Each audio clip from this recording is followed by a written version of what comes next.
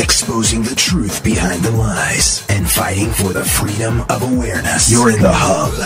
Lights out at 9:30. After that, no laughing, no singing. No flashlights, no ghost stories. No nothing except sleep. Also, you have to sign this. It says that we are not responsible for any injury that might occur during sleepover.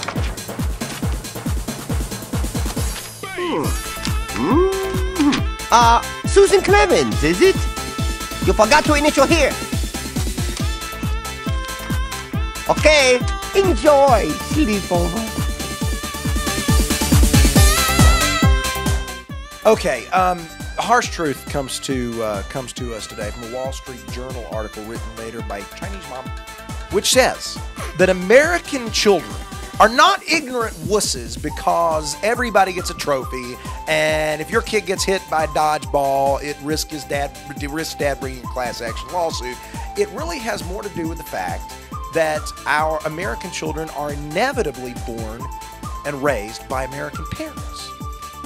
If we would just simply ship our kids off, put our kids up for adoption, the moment they're born to, I don't know, a mother from perhaps the land of the rising sun or the land of dragons, they would rise to greatness because they would understand the principles that Chinese mothers understand that us, the coddly American mothers, just can't get.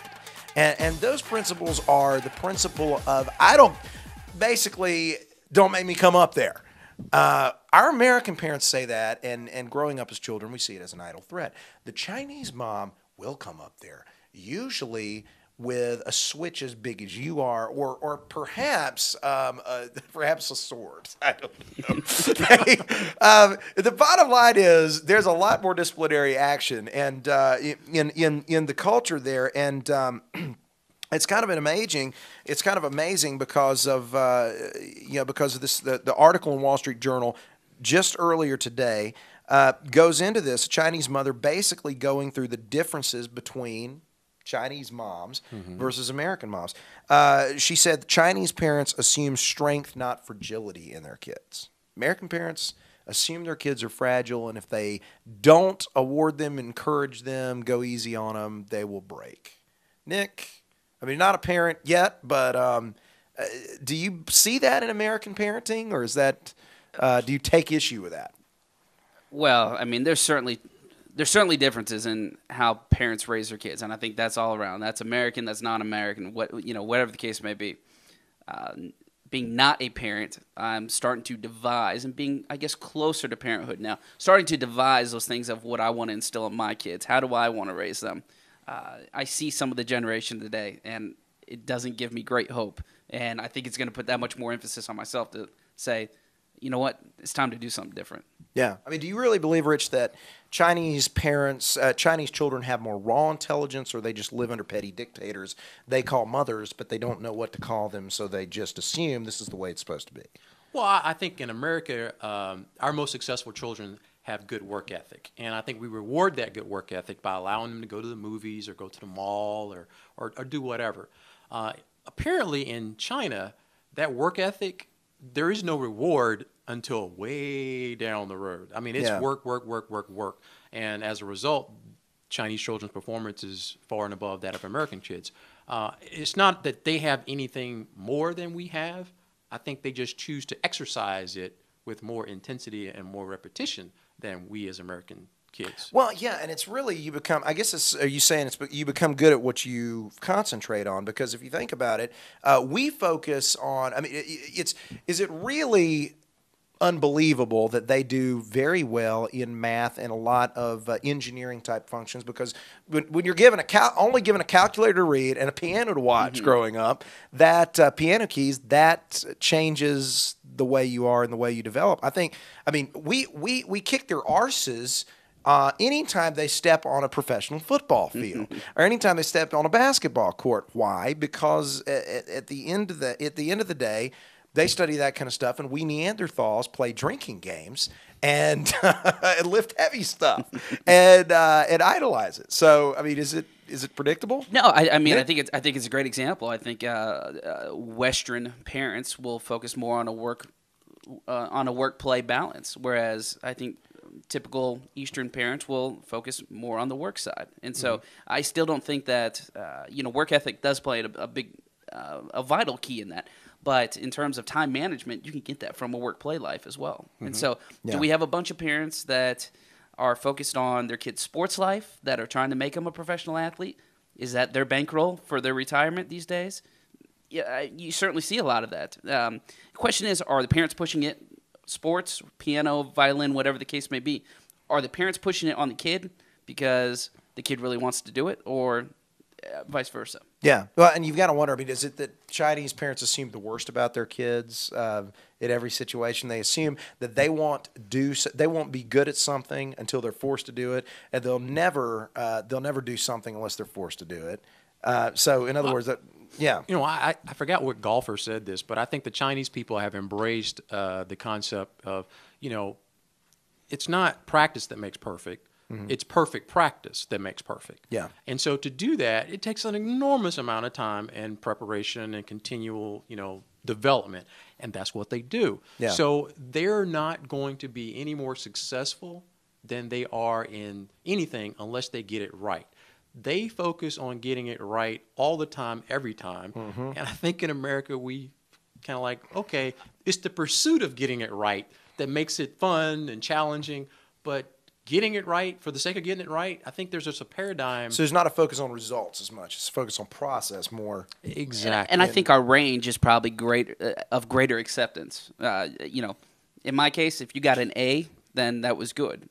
In Chinese cases, if you get an A minus, you have room for why didn't you get an A plus? Yeah. Well, I mean, it's pretty harsh, some of the statements they make. In the Wall Street Journal article, she says that at some point it's not unusual to hear a Chinese mother say, "Hey, fatty, lose some weight." You're never going to hear that in American culture. Your kid would be crushed and live under their bed for a week and a half. Plus, we don't have to do that because we have people like Jillian Michaels to do that for us, to scream the same kind of things. And ultimately, at the end of the day, we believe in a thing called delegation. See?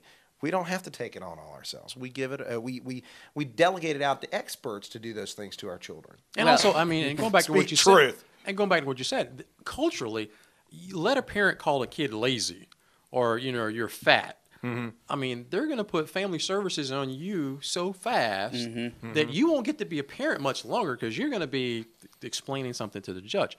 Culturally, they are allowed to put a lot more pressure on their children than we ever could possibly imagine in America. Yeah. In America, we believe in giving the kids the opportunity to develop for themselves.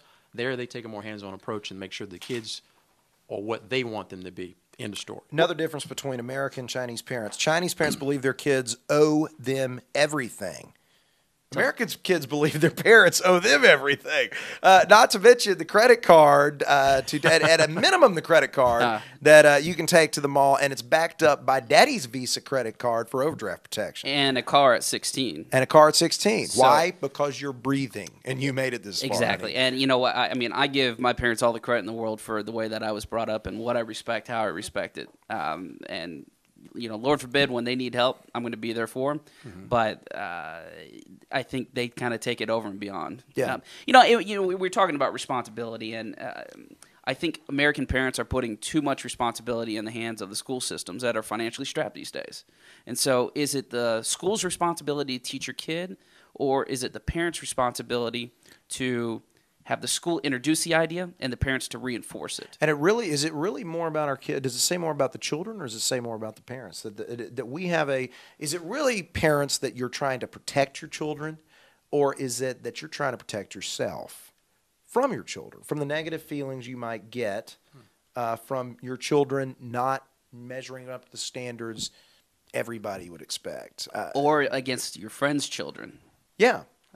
Yeah, exactly. The comparison type of thing that goes on. Everybody's seen it Saturday night at the baseball game. Exactly. But kids' baseball game. Competition is good. I mean, everybody wants their kid to come in first place. Now, we all know that nobody can, but, I mean, that's the good old American way. You want the best for your kids, and you want them to excel. If they don't, I think we don't chastise them. We don't punish them. We just kind of go back in. We pat them on the back, give them a little bit more encouragement, and say, hey, step it up next time.